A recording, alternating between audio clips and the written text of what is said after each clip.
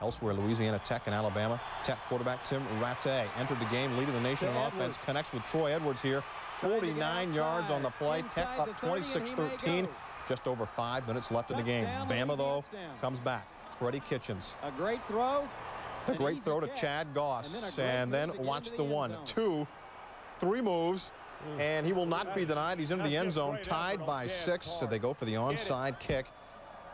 And it takes a tied bounce here, but they can't quite come up with it. And Alabama upended